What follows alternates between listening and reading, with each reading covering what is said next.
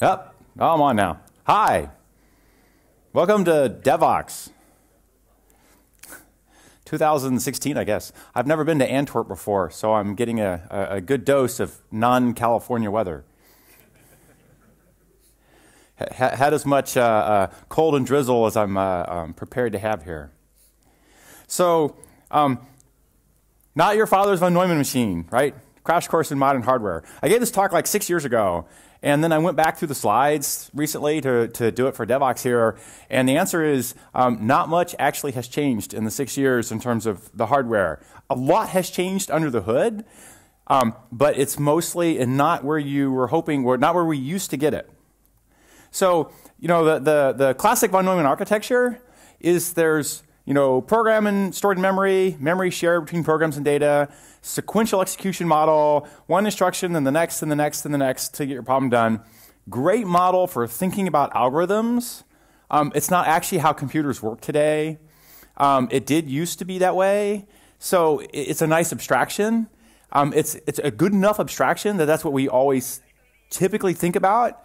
Until you start getting into like real multi-core or multi-threaded kind of situations, or you're trying to get performance out and you don't understand why your code is slow. And so I'm going to dive under the hood and look at what goes on in modern hardware and then map it back to what it means to your programming model. So the chart on the left is one I did 6 years ago. The chart on the right is one I did last week.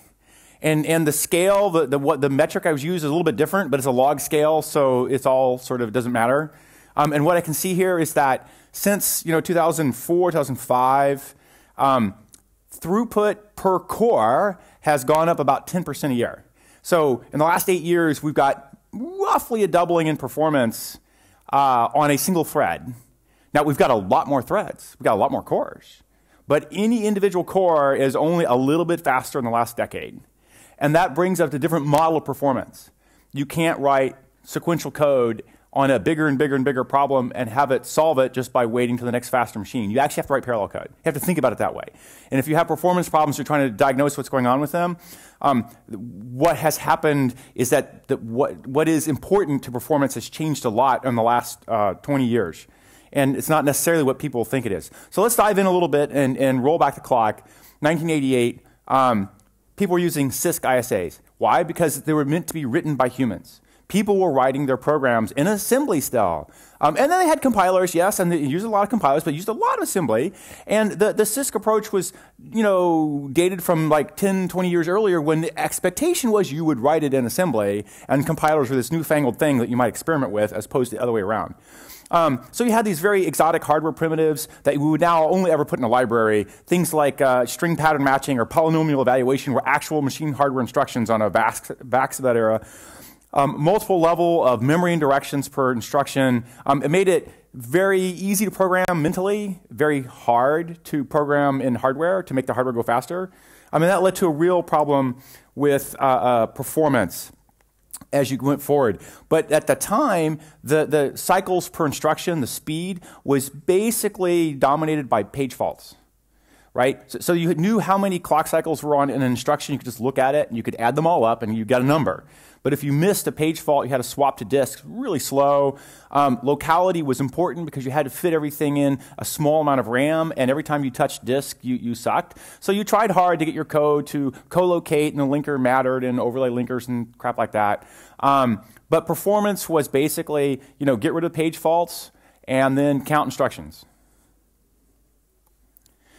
Then we had this grand flip to RISC processors for exactly the 50% a year I'm mentioning there. For about 15 years, processors got 50% faster per year. And that was simply because we went to simpler processors and people could begin to think about how to make the hardware go faster. A lot of it was done with better pipelining, but it was a lot of transistor shrinkage turning into higher clock rate as well. The ISAs became more difficult to code by hand. People still would write assembly code in small amounts now, though, for all kind of wrappers or special instructions, video codecs, audio codecs, things like that. But you weren't thinking that you would ever write your entire app in assembly. Of course not. You wrote your app in C or later Java, but assembly was reserved for pulling out funny special custom instructions and rarely for hot code like the codecs. Memory got a lot cheaper. You got a lot more of it. Page faults quit really mattering. You could run a machine out of memory and page fault yourself to death, but you had to try now. The default answer was you didn't suffer enough page faults that you actually cared. So you kept getting faster and faster until we hit, almost at the same time, a bunch of different speed walls. Power wall. Power goes up to the cube of frequency. So if you raise your frequency a little bit, your power raises up by a lot. Well, if you get more power into the chip, you got to get it out of the chip, or eventually the chip just melts, right? Just gets hotter and hotter and hotter. So, people had these grand theories that, next year Intel's 10 gigahertz processor would have the chip hit the, temperatures equal to the surface of the sun. And you just do the cube law and you say, oh my God, it's going to be, going to blaze like a thermal storm or something. And then you hit this ILP wall, instructions, overlap, parallel instruction execution law, wall, which was basically, Intel was the king of brainiacs. There was the Speed Demon versus Brainiac wars. I don't know if anyone remember those. Intel was the champion of the brainiac approach, and they hit a wall. They couldn't get more performance out by being smarter with how they executed instructions, although they tried very, very hard. And then, memory got no faster. It kept getting bigger, kept getting more bandwidth, fatter pipes, but the pipes weren't quicker. And that was, some of it was just simply speed of light. The distance between the memory chip and the processor is, this, or whatever, right? Okay, well, Cray came along and said, well, nanosecond is a foot. So if you're this, you're half a nano just for speed of light. But you still actually had to, raise voltages and drop voltages in a way that you could count, and you couldn't actually hit speed of light. So whatever fraction you got, that distance mattered, and it wasn't getting any shorter, and it was the laws of physics. You just couldn't make that better. So memory got no faster. And so now you couldn't, you just had to, if you needed something from memory and it wasn't available on the processor, it was over there, you had to go get it. And then that was just going to take the length of time that it did. So clock rates are flat for the last 15 years or so. And you can get slightly faster by paying a lot of money and putting giant coolers on it, but that's sort of the limit. Instead, we started getting more cores, lots more cores. So not faster. And then the question comes, what is the performance model now when I go get my next grand x86? How do I think about making my program run faster? And you have to think about, okay, I need to do parallel execution.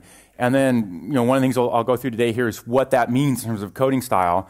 And then there's the other major performance model we have to take away is that you're going to be cache miss dominated, and you have to count cache misses. You don't count page faults, you don't count instructions, you count cache misses. And that means you count levels of indirection. We'll cover that here and more.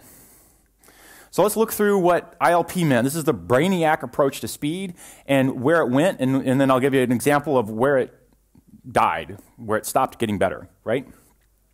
So a bunch of techniques were used to get instructions to execute faster, most of which were actually done to not raise the clock rate, but instead were done to allow parallel execution.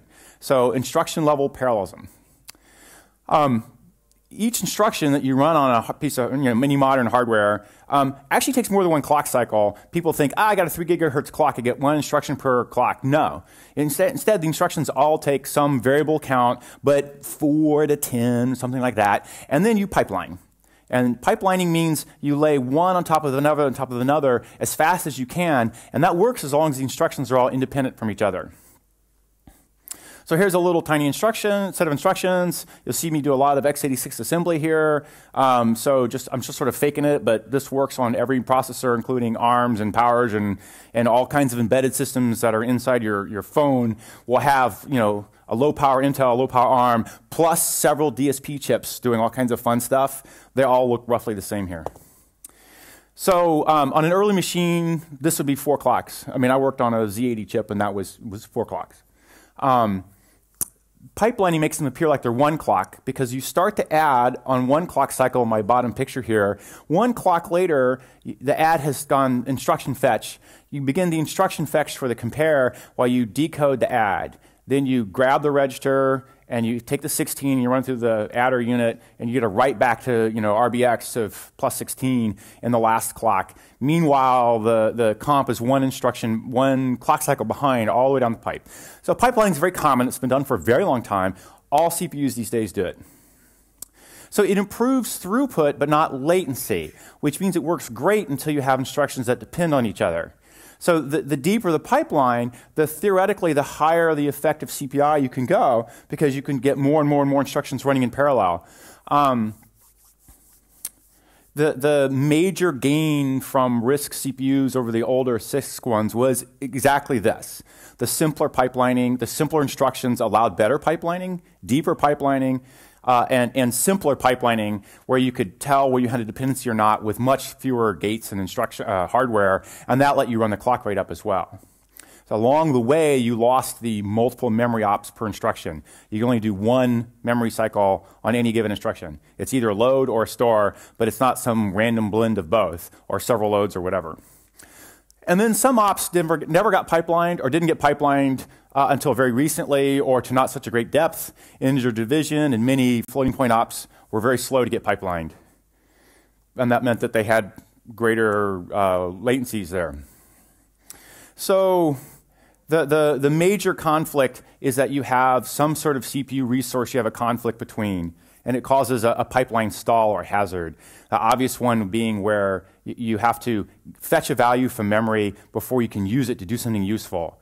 In the old days, that would cause a pipeline stall, and maybe even a complete pipeline flush.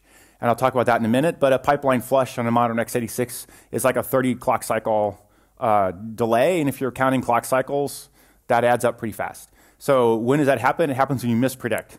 When you mispredict, when you're walking through, for instance, a large, complicated data structure, we have to make a decision at every point, such as any sort of B-tree style lookup. If you're predictable at the first few layers, you're almost always not predictable further down in, and then what looks like this should be really fast, it's just load, compare, branch, load, compare, branch. It's 30 clocks a pop, and suddenly it takes hundreds of nanos, you get into micros, to do a lookup, and if you're trying to do anything fast, that's going to add up really quick. So the major thing that happened, though, was cache misses. So a cache hitting load. So here's a load instruction. I'm going to go fetch from some address in RBX and put the result into RAX. So if I hit in my cache, usually when I'm talking about L1 hit, it's a couple clock cycles, 2 or 3. But if I miss, and I have to go all the way out to main memory, it's possibly 200 to 300 clock cycles. So you see 100x variation in the execution time of that load instruction. So it matters a whole lot to know whether or not this is going to hit reliably or not in any sort of hot performance loop. But one of the key themes here is that I may not have my value in RAX available to me for hundreds of clock cycles. The hazard cost for this, or the hazard, the way you handle it, on simple CPUs, you might stall until it shows up. This would be true, for instance, for GPU. But many CPUs will run on until the value is needed. So commonly, you can do execution while RAX is unknown of the ... instructions in the middle. And when it comes to a point where you have to use it, then you stall. And that lets you get a chance to do some work in the miss shadow, in the cache miss shadow. It does tie up the load store unit, which is pending, holding on to the memory bus, waiting for things to come back. But it's a really common speed up. It lets you work over a cache miss. Most modern CPUs of any level of complexity will have this, including most of your DSPs will have that much brains in them. The next thing people discovered was branch prediction. And so branch prediction is one where you don't know yet which way the branch will go, so you're going to make a prediction. Here I don't know what the result of the compare on racks is because the value hasn't come back from memory. So I'm going to make a guess. It turns out that for many branch instructions, I can guess highly reliably, 95% of the time easily, right? And if I'm right, I can carry on and start issuing the next instructions. Of course, if I'm wrong, I got a giant mess to clean up. And this gets into the mispredict penalty. For instance, I have a store instruction coming up. Should I execute the store speculatively? What if I do? Do I write memory? And then I have to clean it up if the branch mispredicts? Okay, I can't do that because some other core CPU might see that write, which is not supposed to happen. So I put the store off into a store buffer and I pinned it and I make more and more things sort of pending behind the branch misses. And maybe I want to have several branch predictions in a row, and if any of them fail, I have to unwind. But since I'm 95% right, maybe I get them all right, and then I get to go faster. So it's a fantastic way to speed things up. Ooh, look at that mouse wandering around here. It was been done for a long time on a lot of cores. And then we get into the wide issue or multi-issue. And here you might get multiple instructions done on a clock, and your cycles per instruction would keep dropping as you can execute a whole lot of things in one clock cycle. And again, you have all the same constraints of data contention or misprediction or whatever, and even more speculative execution is required, but it actually still commonly applies. So here I have this set of instructions that are unrelated. So I could wide issue them both. Same clock cycle for both ops when they start. They're going to read and write unrelated registers. I have to check that, and that's a quadratic operation as I add more instructions to the issue. But dual issue is common on almost all CPUs, except on the most simplest embedded ones, or like the GPUs might not do dual issue. And then you get more complicated stuff. So register renaming, the branch prediction, speculation, out-of-order execution, they're all synergistic. They allow you to continue forward progress in the face of various kinds of hardware stalls and cache misses and mispredicts. The register renaming lets you store all your output results of all these instructions sort of speculatively, like I'm hoping this is what value I want to store into RIX, but I don't know yet. And if I'm right, I will then take this extra register and call it RIX and say, hey, that's the actual machine register state. And if I'm wrong, I'll just throw that thing away and do something else for RIX. So this was a great way to let you execute further and further and further sort of into the unknown, into I don't know what the value is going to come back from memory, I don't know how this branch is going to predict, but if I'm right, then I have this all ready, all this execution is ready, and I'll just take it and go on to the next step. So really the goal here has shifted from just run more instructions to get to run until I can start the next cache miss, because the cache misses are totally dominating. So let's go through this. Here's an example, it's a little bit bigger. I'm going to load an instruction. Let's pretend this is the one that misses from memory. It's 300 cycles to get it back. So I want to do something for that length of time. So I'm going to do another instruction. And I'm going to wide issue, so I'm still on clock 0. And I'm going to, it's an unrelated register read and write. And I'm going to, continue going forward. Now I'm using register renaming because the first instruction is reading RBX, and the second one's writing it. It's reading it and writing it. The output can't collide with what the load store unit's using on input, but I got register renaming going on, so that's all good. Then I want to do this one, and I'm going to attempt wide issue again because I'm an x86, and I can do quad issue. I don't have my flags, so I have to wait this instruction until the flags come back from the RIX. So I'm going to speculatively know that the flags I'm going to know the flags are unknown. So when I get to this one, I'm going to have to branch predict. But my branch prediction is pretty good, so I'm going to pretend I get it right. And now I'm limited my forward execution. I want to start another clock cycle. So now I'm speculative. So I don't know what that branch is going to do. But on the next clock, so I do a store into a store buffer. And why do I do a store buffer instead of in my cache or in my memory? Because it might not actually be there. So the store buffer is a holding spot for an unknown store instruction, like an instruction that might not execute. And I can throw it away, and it doesn't update my cache if I throw it away. Could be also that RBX here turns into null after that add, and I should throw a TLB fault too. But I'm going to pretend that it doesn't. I'm going to write the address and the value into my store buffer and carry on. Now that was a load store unit, and let's pretend I can only do one of those a clock cycle. So I'm on to another clock cycle now. I have another cache miss that I'm going to start execution on. And now I have two cache misses running to memory, also at 300 clocks, and the load store unit's busy again. And so I come down here to this last instruction, which needs RIX to even start the load for the next one. It needs the prior load to get the next one. So I'm pointer chasing. One pointer has to get from memory, it's missing. I need that first pointer before I can even begin getting the second pointer. So what happens? In 4 clock cycles, I started 7 ops, got 2 cache misses running. They're going to come back in cycles 300 and 302. So I had 7 ops and 302 clock cycles. The misses totally dominate. And this is the normal case now. You're on a modern processor, it's cache miss to cache miss. That is your performance. Count your cache misses, don't count your instructions. So now you have to know what pieces of memory you're touching to know how fast your code goes. Every time you add that new capital I integer, you picked up a level of indirection. Every time you added a hash table wrapped around a XML, wrapped around a JSON, wrapped around whatever, every level of indirection is what kills you.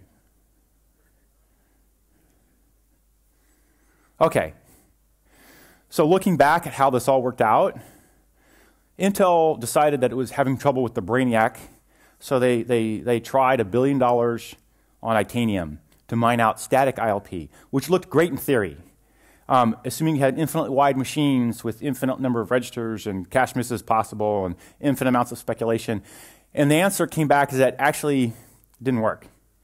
The limits of compiler knowledge prevented you from doing all kinds of optimizations that were necessary to get the actual count of parallel infinite cache misses running in parallel.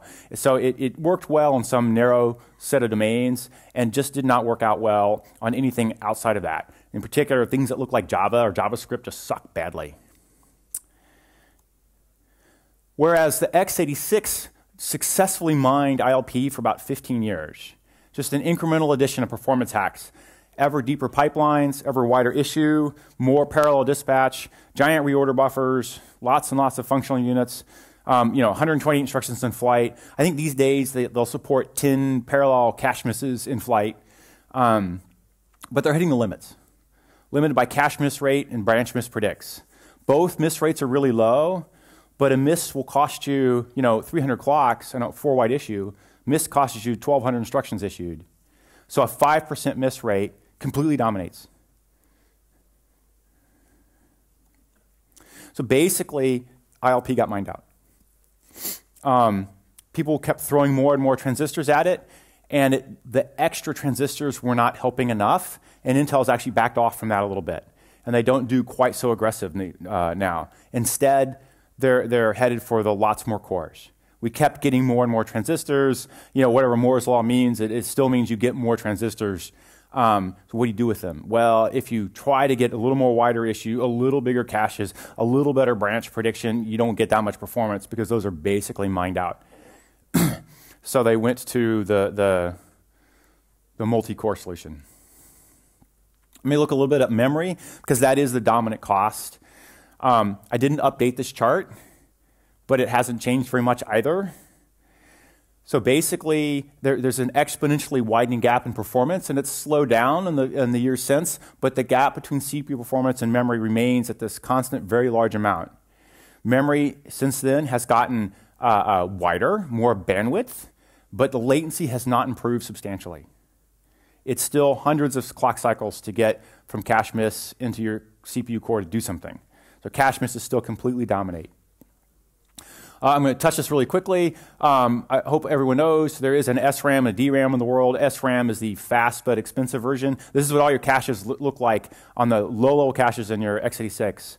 DRAM has a lot fewer transistors, and because it has fewer transistors, it's a lot denser. You get a lot more cache out of it, and main memory is also done this way. But the lack of transistors means that they bleed voltage out over time, and you have to refresh it. So it has more complications to using it in the hardware, and some more variation in performance, and a lot more density. And a lot more density is what people are looking at, but it doesn't get any faster. You can't jam power into DRAM to have it come out faster because it doesn't have enough transistors for that. You have to very carefully read this one transistor's little storage of power and then put it back when you're done. Whereas in SRAM, you can keep smashing power in until you melt the chip and get things to go faster. Yeah, people use both. And that's because the closer you are to the CPU, the faster you go, and that's the speed of light. But you need to be faster to keep up with the CPU, so you use the SRAM close, but it's not very dense. You can't have much of it close, or you run out of chip space. So you end up with a blend of them both, and it's all down to like speed of light and wire delay. I talked about it before. Here's a nanosecond speed of light. Well, in copper on your PCB board substrate, it's nanoseconds smaller and smaller, and suddenly you're in multi-nanos to go get it. So from there, let's look a little bit about what happens here with caches and why they matter the way they do. So as people got faster and faster CPUs, they kept adding cache layers, where the registers, registers on the CPU core, the orange part there, would basically be one clock, but wide issue, so a quarter clock, if you like, less than a clock cycle to get at a register. An L1 cache hit, we're only about 3 clock cycles in latency. An L2 is 10 to 15, it kind of varies, but that's the right order of magnitude, where main memory is maybe 300 clock cycles away. And you end up sharing caches. So typically there's a lowest level shared cache, which these days is an L3, or it used to be an L2 or even an L1. And then below that is memory, and the L3 cache is guarding the cores from memory if they're able to share amongst themselves. And then the L1 and the L2 are typically private per core. But with the high memory latency, the ILP is not actually helping all that much because you're just stuck behind the cache misses. And one of the ways to think about it is that because of the giant gap between the CPU and the memory speed, not only the cache misses dominate, it's essentially memories like the old disk, right? If you page faulted, that was your dominant cost 20 years ago. These days, if you cache miss, that's your dominant cost. What can you jam in your L1 cache? That's where your performance goes. As soon as you're in L2, it's still okay. When you get past L3, your performance is going to fall off by 10x. So in an effort to make things go faster with memory, people started relaxing coherency constraints. And x86 went back and forth on this a little bit, and then they stabilized out at a very conservative model. And various hardware vendors have tried more aggressive models to get more performance out, and it does work up to a point, and I'll step people through it. But what I'm going to show you today will actually also happen on an x86 in just the exact same way, and it's a standard problem you have that everyone knows, like double check blocking kinds of things and the lack of a volatile keyword. So let's look at what really happens here, because with these complex programming models where each core is doing its own thing and has its own view of the world, the order of execution is relative to the observing CPU. Shades of Einstein here. Your view it's relative. Different CPUs will see the world in a different way. And that's because they're physically separate devices. So here's my little fake multi-core. It's too simple by an order of magnitude, maybe 2. I'm showing one level of cache with just 2 cache lines. But in reality, of course, there's many cache line layers. Each one tends to be about 10x bigger and 10x slower than the cache level before it. The main issue here is that data will be replicated. There's no single home location for the data. I think, oh, I have this flag value. I've got it in memory somewhere. No. Flag value exists in memory, yes, but it exists in your caches as well, and maybe in your registers at some point. Right? And because it exists in multiple places, there's a time and a space for it to come out of sync with each other. And we'll get into that in a second. The caches have to talk to each other through some protocol. Here I'm using a very simple one, but actual protocols are a lot more complicated. This one's just modified exclusive shared invalid, where I have an I on the right of the lines that have all dashes. It's invalid. This cache line holds no data.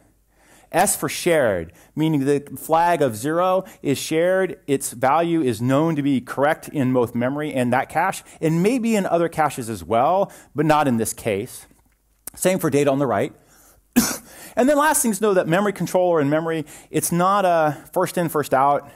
Simple, I just ask for a value and get it, ask for a value and get it. No, it supports lots of parallel cache misses. And the time to return a value varies a lot according to what the hell the memory controller is doing at the moment.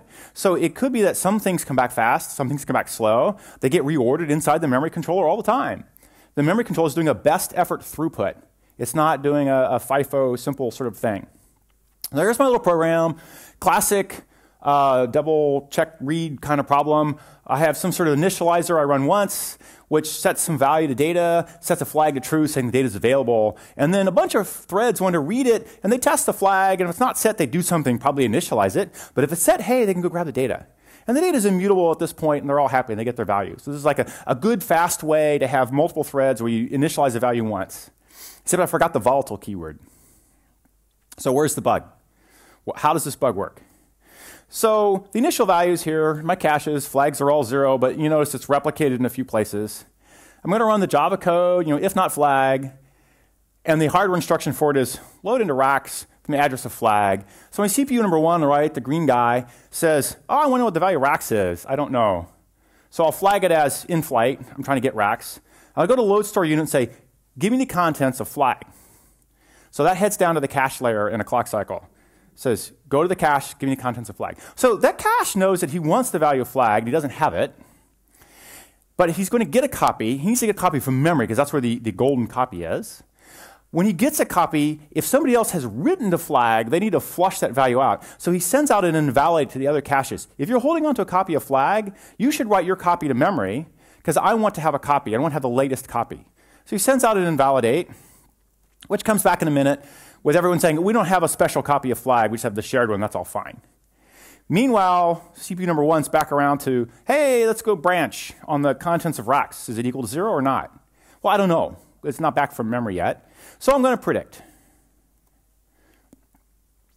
And then under my speculation, I'm going to go, speculative execution, I'm going to go load the value of data into RBX. Okay, that means I have to go to the memory controller and ask for data. So I send a question off to memory controller. Please, Mr. L1 cache, tell me the value of data. Meanwhile, down at the memory controller, there's a request for the value of flag finally hit there, and that will go on for a long time. So I show it in the memory controller, but it's probably physically in the wires, because it takes several clock cycles to move just into the wires before it's onto the chip in the memory controller, and it can begin to figure out where the hell the value for flag is. Meanwhile, my other core begins to do something. It writes a value into racks, and then stores it. Well, the store is going from the CPU to the L1 cache. At the same time, the other CPU is asking for the value of data. Here's my true data race. Two physically different devices. They're separated on the die by millimeters, not a huge distance, but they are physically separate. So these two things aren't aware of each other. One is writing it, one is asking for it. So the guy that's writing it says, hey, you should invalidate your copy if you have one, because I'm about to write the golden value. But it's too late. The first CPU number 1, has already grabbed the value for data that he had in his cache. So then the acknowledge comes back, yeah, I flushed it. And the cache on the right lost his value of data. He's going to have to fetch it again, some future value from the golden value in memory. But the value he had was valid at the time he had it, and he handed it off to RBX. So RBX has a speculative value of 0. And the invalidate comes back, and the write happens into my L1 cache, and the state is changed to modified because I have the golden value of it in my cache. There is a state of it in memory still, and that's because these devices are physically separate. They're both talking about the same thing, the value of data. One is in my cache, one is in memory on a different chip on the same motherboard. They have different values, and that's normal. This is it's all relative kind of thing. Depends on who's asking, who's looking. Yeah, so it's in two places, and the value is relative to the observer. Should CPU 1 immediately look at memory? He can't. It's not fast enough. But if he could find the 0 there. But he can't. Meanwhile, CPU 0, if he looks, he'll find it in his L1 cache and see 1, 2, 3. So the two different CPUs are going to disagree on what it looks like. And then finally, CPU number 0 writes out the new value for flag, saying, hey, initialization's done. So Mr. CPU 1, invalidate your copy of flag if you have one. You don't. That's all fine. So I write my 1, I'm modified in CPU 0. I get the acknowledge back from CPU 1's cache saying, yeah, I don't have a copy of flag. And the write hits the memory controller for data 1, 2, 3. And I'm still trying to get that flag value out of the memory controller, by the way. I haven't got it yet. And that's because the memory controller is doing what the hell it can, but it's behind. It's got 20 other, pending cache misses it's trying to resolve at the same time, and the flag thing's just in the best effort bin. Along comes a write from CPU number 0 of the flag value. Well, it hits the memory controller. At that time, the memory controller can say, wait. I don't want to go out to my DRAM. It's really slow. I just got written on these bus lines. Hey, here's the new value for flag. So here you go. Answer, flag. So I'm going to send it back. So the flag value goes up to CPU number 1's cache. It goes up into CPU number 1's registers. OK. I matched my speculative execution. Flag was, in fact, 1. So speculative execution must have been OK. So I'm going to carry on. I'm going to take this value I got in RBX for data and use it. Well, the answer is it's not an address. It's null. It's stale. Whatever. It was the wrong thing. Crash and burn, right? So real chips really reorder stuff. And the answer is you have to think about this stuff now because we have to do multi-core to get performance out. So we hit this limit of diminishing returns for having speculative, out of order, cache coherency protocols, everything, branch prediction, all that stuff. We went to RISC and started out simple, and now it got very complicated as well. And it's the same issue. We're not able to get more performance out of a single core anymore. So we still have the transistors, but burning them on an ever bigger cache or an ever smarter branch predictor isn't actually effective anymore. So we're still, we're into the land of chip multicore, and it's just that concurrency is a hard problem. There's been a chip multi-threading thing that's actually very common, but it has the same issue. So this is like very old now, Niagara. Like, who remembers Niagara, right? But this is actually true on all x86s with hyper-threading. It's the same idea. And that's having the same piece of hardware act like it's got multiple cores on the one CPU, and they're going to switch which core they're pretending to run, which logical core, on the same physical hardware if you have a stall. And it's just an efficiency hack, but it has every bit the same problem as things we've done here before, and you get to have more thread of execution that are unrelated, and so they can get more cache misses that are unrelated. They're not dependent on each other, going in parallel, and that's the reason why you might want 10 in parallel instead of 2. But the same limits are hit, and that's because any one core can't get more than 2 or 3 cache misses running in parallel before it needs a value of a cache miss to go on to the next step. So what's this mean? The dominant operation has changed over the years. It used to be page faults. Then it was just count of instructions. Multiplies were expensive, and loads were cheap. I don't know if anyone remembers that day. Now multiplies are cheap, and loads are expensive. And then cache misses.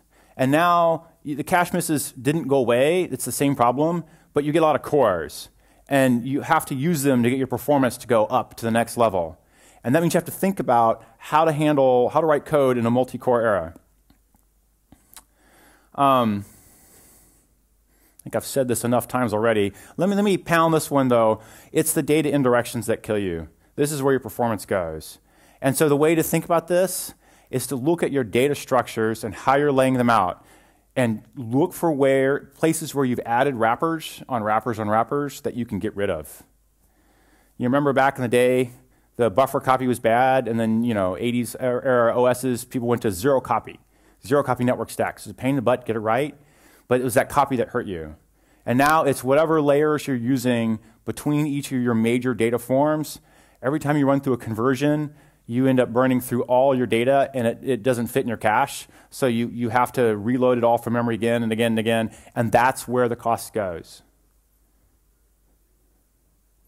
Don't touch the data if you can't help it. Don't have indirections if you can help it. So one of the ways you can get away from having indirection is to look at data that's immutable and then sharing, and then flattening those data structures out. So shared data is easy to run fast because it runs in your caches. And it's actually okay to mutate data on a single core because it's going to run fast in your L1 caches. And as soon as you're both shared and mutable, you have a really hard concurrency problem to work out. And you have a really hard performance problem to work out as well. And that turns into all kinds of issues with requiring synchronization, which can be both very slow and expensive as well. So if you can figure out how to write your data where it's immutable when you share it, your life is much better because everyone will have it in their caches, the shared copies, and you'll get the cache hits and run out of cache instead of run out of memory. As soon as you start mutating it, you have a horrible problem. All right, let's wrap this up here.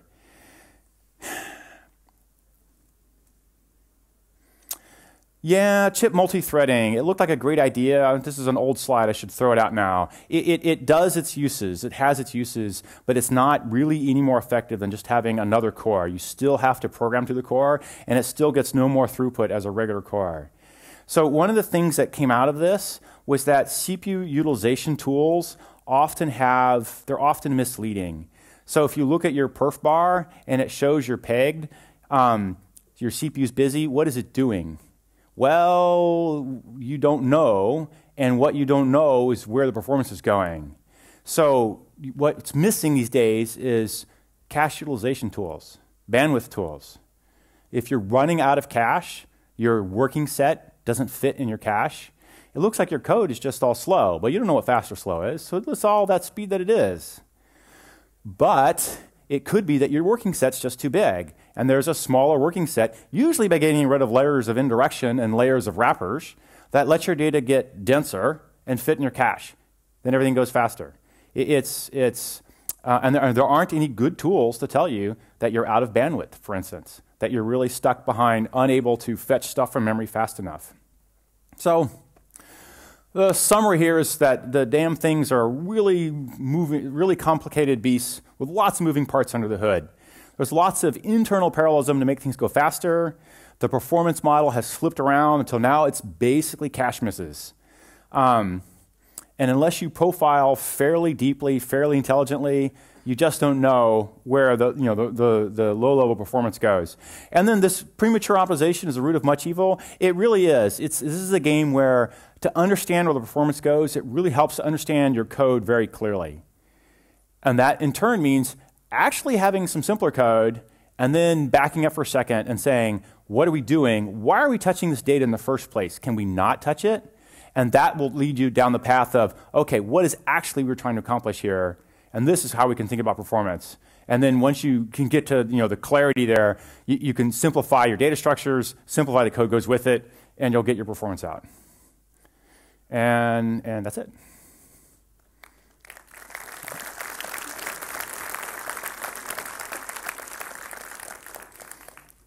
So I got 10 minutes or so for questions. Yeah. So, right, wouldn't the easy solution be to increase the cache size? So the answer to that one is it's been tried and tried and tried, and people have increased the cache sizes sort of perpetually every year, and then they hit this point of diminishing returns. So exactly the issue is that the cache hit rate kept climbing, climbing, climbing, and then it hit like 95%. So you double it, and you don't go to 100%, you go to 95.5%. And then you look at what you got out of the doubling was just a tiny amount of extra performance. So you could throw an entire extra core in. So you look on a modern x86, it's like 95% cache. It's already almost entirely cache. You cannot double the cache size anymore. There's no physical die space for it.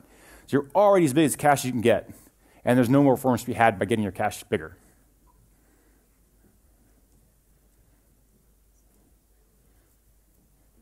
Are there any tools in Java to figure out where in my code there is this level of indirection that's hurting my performance? Yeah, are there any tools in Java that do this? I don't know of any that do a good job. So Kirk's raising his hands. He probably has an answer here. We have some tooling that You have a name for the tooling? VTune? No, VTune will actually do it though. Yeah, I knew VTune would do it, but it's like a pain in the butt to use. And Oracle for the Solaris Sun Studio, Linux, and Solaris will actually pull out the chips from the diagnostic registers. Ah, okay, so Solaris Sun Studio apparently has a profiler that will do this as well. And it works on Linux also. Okay, that sounds like a good answer. I know that I spent a lot of work at Azul doing performance monitoring and got reasonably close to be figuring out where my cache misses were going and coming from. But I had to use the hardware performance counters. But I was mapping them back to the Java level in a reasonable way, and VTune doesn't do that very well. But that's the answer. You have to really get down to the hardware level performance counters to know that that's what's hitting you. So often it's the case that you can look, though, if you just do a sort of a York-hit style profiler, look at what the hot code is and look at what it's touching. And then ask yourself, here's some loop I'm spending a lot of time in. What's involved in the loop? And you'll find some hash table lookups, and you'll find some indirections of going on. And if that's where all the time goes, sort through that piece and simplify what has to be touched to get that job done, usually by flattening out some of the layers of indirection, and life will go faster. Of branch mispredicts? Yeah, branch back for the bottom edge of the loop. Oh, backwards branches in the bottom of the loops. Yeah, okay, I'll talk about it. And the answer is not much. So branch predictors they've done a good job on a lot of the styles of branches, and the backwards branch of the bottom of the loop is one that's sort of very easy to predict. So there's. That one doesn't typically cost you. Like a typical loop will have a modest trip count of 10 maybe, and that's fine. The prediction will do the right thing for that kind of game. And if you have a very short trip count loop and you visit it inside another loop, pretty quickly an x86 will figure out that this branch goes, back, back, forward, back, back, forward, back, back, forward. He's pretty complicated in what he'll predict and does a good job there. I think backwards branches for loops are not actually an issue for prediction. So why would we put loop unrolling in there as a hotspot? Because, okay, it's a hotspot. Why loop unrolling? Because you get another set of effects out of loop unrolling. What loop unrolling lets you do, typically you're doing loop unrolling, you're having some walk through a large array. And the walk through large array is reading and writing a couple different arrays. When you unroll the loop, the loads and stores for those reads and writes also get unrolled and exposed to the compiler. And then you get rescheduled. Then you can get multiple cache misses for the array to get started in parallel. So they'll do load, load, load, load, load for all the way down the set of arrays you're reading, and then store, store, store, store, store at the bottom. All those load, load, load, load loads trigger off all your cache missing loads all at once, and they overlap. So unrolling can often get you 2x, 4x, 10x speedups, huge speedups. That's why you do it. But it's to do cache miss starting. So HotSpot JIT does that. And I have manually unrolled only when I'm doing GPU style deep learning kernels, like really tight, dense numerical kernels where I had to do the anti-aliasing myself. And I knew the JIT wasn't going to anti-alias. And then I did the loop unrolling so I could manually shuffle the loads around myself against what the JIT thought was legal in order to get the cache misses to start up in parallel. So that was me doing essentially a video codec internal loop. It was a deep learning inner loop, but it was the same kind of tight, dense, small code. I did some horrible, evil hack at the Java layer to make it go fast. We've seen that with hyper-threading, if you do long calculations, no I/O, Yeah. that the performance, if you use all the cores, that the performance per core drops. Is this normal? And we also saw that we believe that using half of them gets us all cores on optimal speed. Is that true? Or? So you're asking about hyper-threading. That's the chip multi-threading I was talking about there. Yeah, and the answer there is sort of there's a limited number of issue cycles available to those chip multi-threadings. And it's actually a single physical core that's doing the issuing. And the goal is to run two different unrelated threads of execution so you can start the cache misses from the next to the next. But if you line them all up and have them all go, what really happens is the one guy cycles between them all. If they have no stall conditions, it didn't help. It's only useful if he bounces between the logical cores and this one stalled, so he let it go and start that memory, and then he bounced between these three till this one stalled and he's bouncing these two kind of thing, right? It didn't get any faster. If they were all running without any stalls, it didn't get any faster than having the one guy, right? And that's the limit. So you typically have two, and he bounces between them. If you have no memory stalls, it was no faster than having one.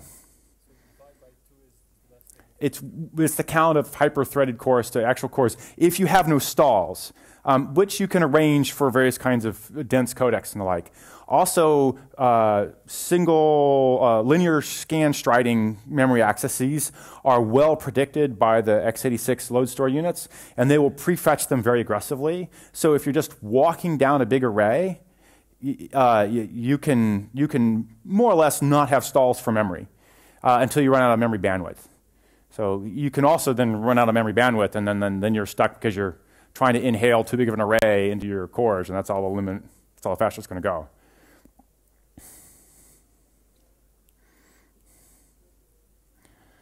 Yeah. You were emphasizing about another mindset, switch to another mindset. Now we dealing with non-deterministic tools, well, in Yeah. Java runtime. So what should we do? What is the building blocks in order to switch to that mindset? Yeah. Like switch off completely the knowledge about global time, so there is no global time, etc. Right. Okay. So I gave some hints that, like, think about your mindset, your programming mindset differently, and then where does the sort of the building blocks. So I don't have an answer there, and I don't think anyone does. A bunch of different people are trying different. This is all about what is a good concurrent programming style, right? This is where do I find my parallelism? What's the right way to do it? So I know that some people have promoted strongly the notion of shared immutable data, so Clojure, for instance, is all immutable data structures, and you do delta encoding. It's all done under the hood for you. So every time you do apparently do a write, you're actually doing a delta change, and the old stuff's left immutable, and therefore other cores can use it without having to do cache to cache and validate games. It's all just reads, if you will. That's sort of good up to a point. Another coding style that I've been playing around with is implicit parallelism, where I have a large data parallel arrays, and the arrays might be actually very, very large, much larger than memory, and much larger than will fit on one machine. And you write to it as if it were individual array operations as a building block, and then the array operation internally runs parallel. And that works for a different kind of coding style, right? This is for I have embarrassingly parallel data, but fairly complicated operations on it. But I still have a lot of data that I can run in parallel. And so the coding style looks easy, but it only works on a certain domain. So I don't know of any really awesomely good coding style for parallel execution, parallel coding. I know that what Java hands out is sort of like parallel assembly building blocks. It's locks and blocks, synchronized, wait, notify, new thread, and it's not the level you want to be thinking at. My parallel array hack lets me think about whole arrays as operations, and I'm doing math on them one after another, and there's a huge amount of parallelism under the hood. And if your domain looks like that, it works great, and if your domain doesn't, it didn't help you any.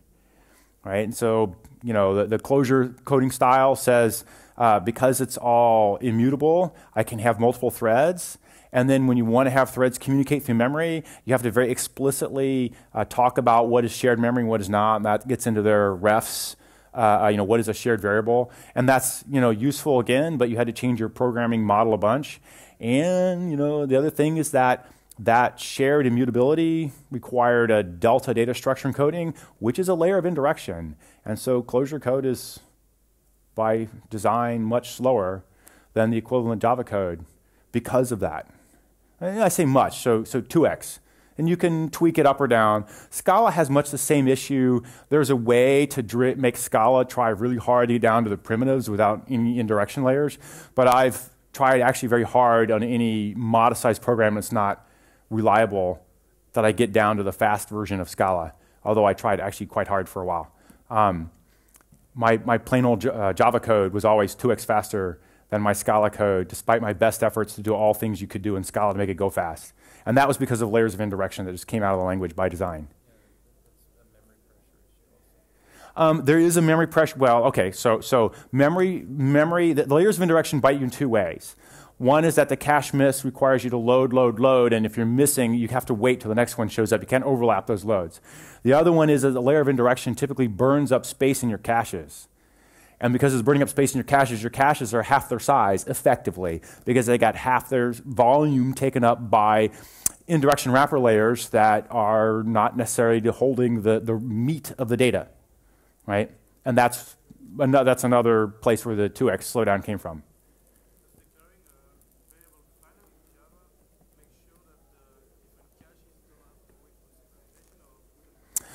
No, that was the original intent. So the question was, like, does declaring final have any meaning here? And the answer is final variables are not final from a hardware's point of view, right? That they exist, they can be read before they're initialized, so they have to read a 0. So the new operator, in fact, does store a 0 down so that another thread, when reading it, will find the 0 if it happens to read it before the final field gets set. There are a few cases where you can sidestep that and the thing doesn't escape. But if during the construction of the object you escape it to global memory before you hit the final field, then you must write the 0 and then you write the final value. And from the hardware's point of view, it just changes. It went from 0 to non-0. And so there's nothing special happened there.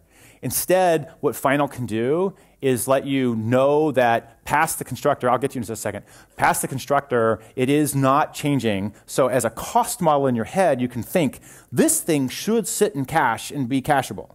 Okay, that's the first step. The next thing you do is you get rid of the getters and setters. Say, way, everyone does getters and setters. No. So they're supposed to inline away, and they mostly do. And the answer, of course, is they mostly do. And when they don't, you don't know that, and you silently fail to inline a key, key function call in a loop. And then the whole loop unrolling optimizations, but a lot of those optimizations don't trigger if the loop has unknown function calls in them or is beyond a certain size. Every extra function call in a hot loop runs the risk of falling over the threshold of saying it's too big and I want inline now. So mostly getters and setters inline do the right thing, but not always. So if you're actually worried about performance, get rid of the getter and setter in your hot loop. And then as soon as you get rid of the getter and setter in the hot loop, there's no point in having it anywhere. I see, he's like shaking head, no. Yes, I have done this multiple times. I will happily show you code where you're just wrong here, Kirk. No, I'm not saying that you're wrong. I'm just saying I don't think that's the approach to take, because most of the getter and setter performance isn't going to matter at all. So you should probably put them in for good coding style. But afterwards you can determine where they're not being set by actually doing an analysis on the code. So his argument is one of good coding style, which I'm not going to argue against. Instead, I'm going to argue that if I need performance, I'll yank it because it has bitten me on multiple occasions. And I know why it bites me. I understand the rules involved there. I also know that if I need to find out where a field gets set, my IDE will just tell me. And I don't need a getter or setter to find the places where it gets set. The IDE just knows, including my Emacs IDE, but IntelliJ and every one of them, they all do it. Right? It's not an issue. I have a particular coding style I've used for 40 years. It's highly performant. It's let me build all kinds of system-level stuff the world uses all over, and all kinds of domains, not just HotSpot. And getters and setters are never part of it. And I know exactly why I do it the way I do, and I'm happy to argue people. And I know a lot of people don't believe it that way. And if you want to, we can go toe-to-toe on it any time. So somebody over there had a question.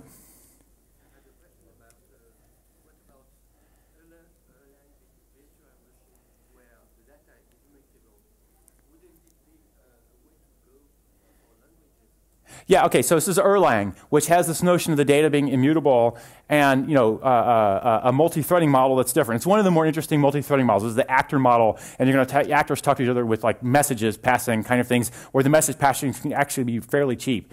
I'd say that Erlang's been around a long time, and for whatever reason, it hasn't stormed the world as the right way to write multiple threading code. So I don't know that it's the answer. That, history tells us that it's not the best way to go, but there's definitely a subset of the program community that heads down that style, whether it's directly Erlang or there's a Java version of Erlang, or if it's the actor style coding. There is something there, but it's not storm the world as the right way to write parallel code. And I think it's because you have to change your head around a different coding style.